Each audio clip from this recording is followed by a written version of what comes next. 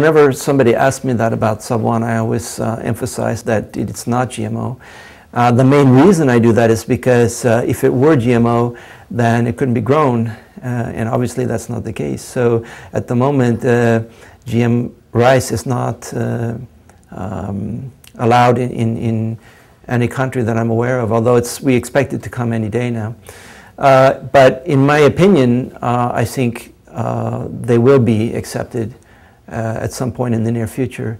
And I think it's going to give us a lot of tools for further improving rice that we don't have now. Even some of the things we do now by conventional breeding, they're quite laborious. It's quite laborious, for example, to combine several genes from different parents into a single variety.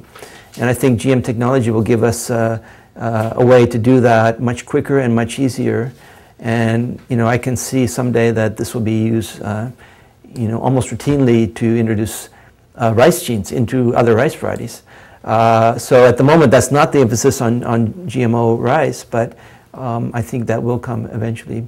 At the moment, it's more emphasizing genes which are not available in rice at all. And so the only way you can get those genes into rice is to introduce them from other species.